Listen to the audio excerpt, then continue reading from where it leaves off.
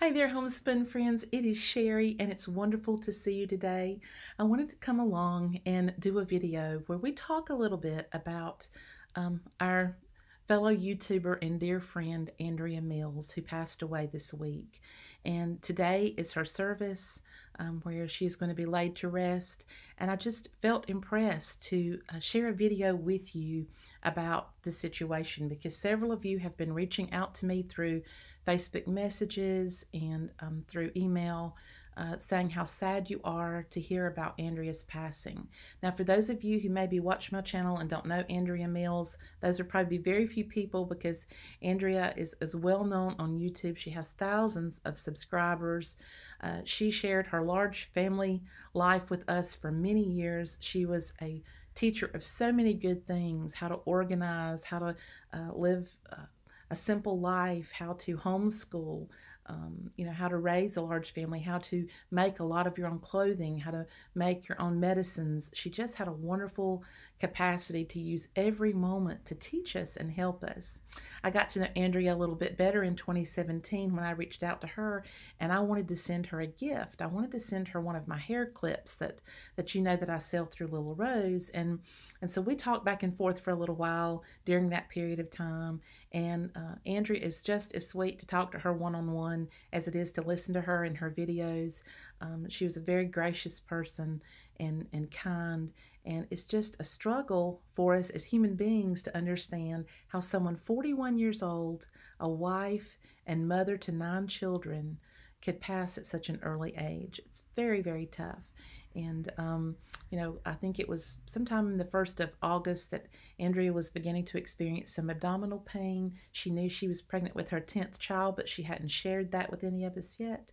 Um, and she, was going to the doctor. I think she went a couple of times to say, my stomach's hurting, I'm having this pain.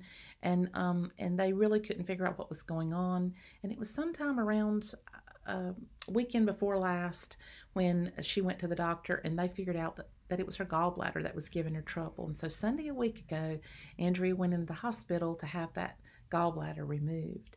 And when they opened her up and removed it, they noticed that something was wrong. They noticed that her liver didn't look good, the gallbladder certainly didn't look good. And as they began to run tests, they began to find what was cancer. And cancer in both her liver and the gallbladder, but cancer does not originate in either one of those places. So they began to try to find where it was. Where was this cancer coming from?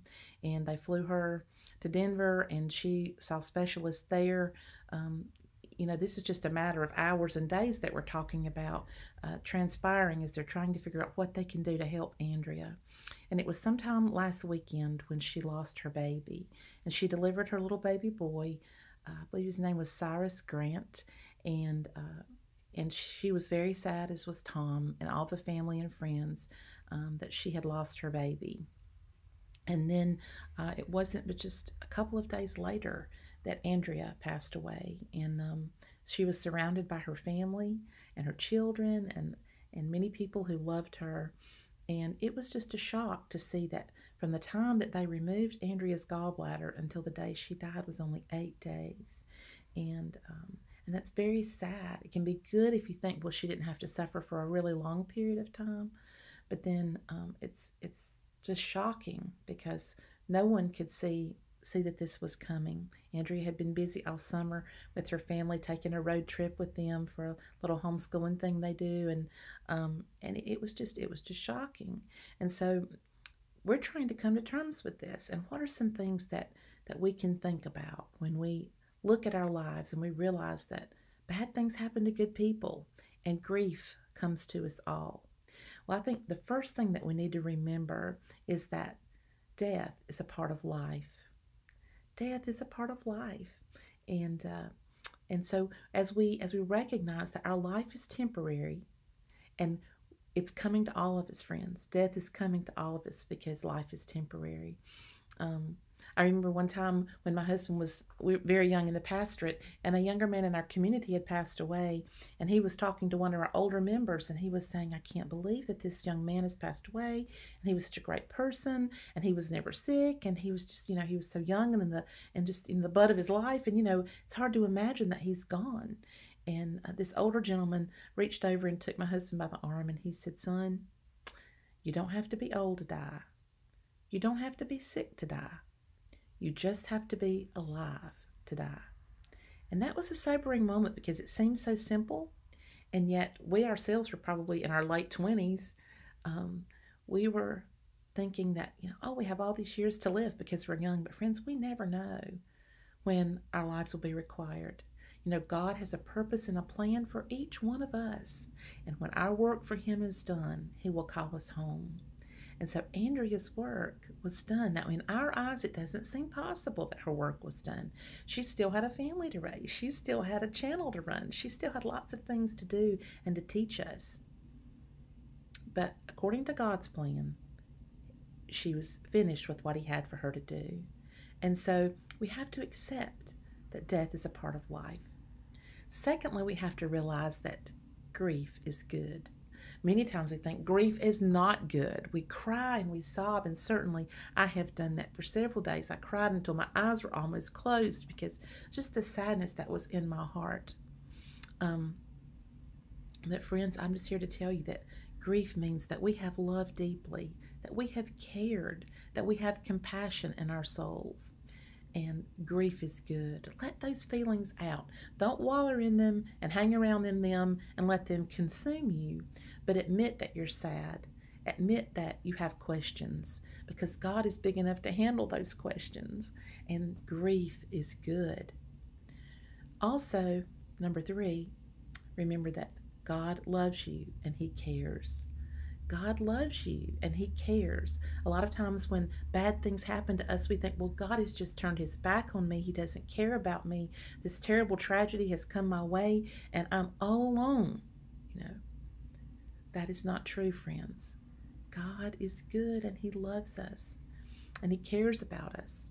I remember one of the very first scriptures that I ever memorized in the Bible is one that I bet you did too, because it's the shortest verse in the Bible, and it says what?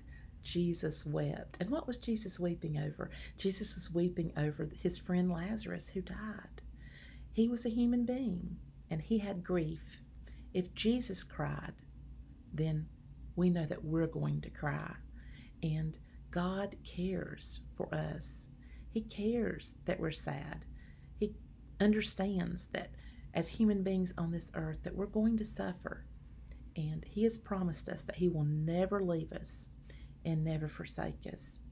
So remember that God cares. So we have to remember that death is a part of life. Grief is good. God loves you and cares for you. And lastly, we have to remember that we should not waste our suffering. Don't waste your suffering. What is the difference between a person who is not a believer who suffers and a believer who suffers? Well, a believer who suffers knows that God has a good plan in mind when He allows hard times to come our way. I'm reminded of this scripture, and it's familiar to you all, and I'm going to read it to you out of my New Living Translation Bible here, out of Romans 8:28. And it says, "And we know that God causes everything to work together for the good of those who love God and are called according to His purpose for them." Now, friends, each one of us is called, right? Each one of His children is called to a purpose. And the scriptures tell us that God is working it all out for our good. It doesn't say that everything is good, does it? It doesn't say, well, everything that happens is good. No, there are things that happen in this world that aren't good. Sin is here in our world. It hurts. Bad things happen. It might not always be death. It might be something else. Maybe you're having a marriage that's coming apart. Maybe you're having a child that has serious issues. Maybe you have a serious health issue yourself.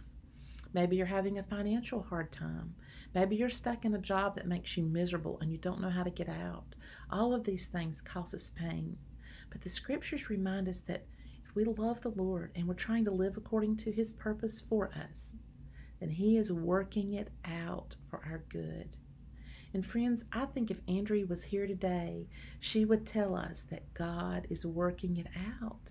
He's going to work it out because He is faithful to us and He does not abandon us in our suffering. Our suffering counts, and we can make it count by giving it to Him. And I think with Andrea's life, she touched so many people, and even in her death, she touched more people for the glory of God. And I pray that through this time where we are sad and we cry and we don't understand and we ask questions and we're suffering, that other people can come to know the wonderful story of Andrea's life, and that they can be influenced for the gospel of Jesus Christ. And that if they have not considered about death and they have not prepared for that, then they will get prepared, and that they will come to know Him as Lord and Savior and have that peace that passes all understanding.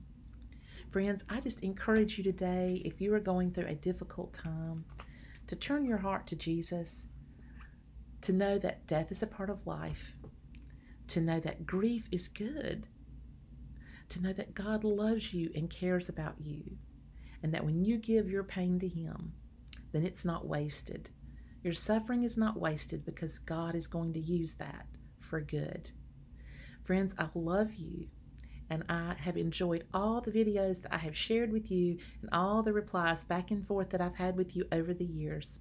And I don't want you to forget how much you mean to me. I look forward to next time. Bye-bye.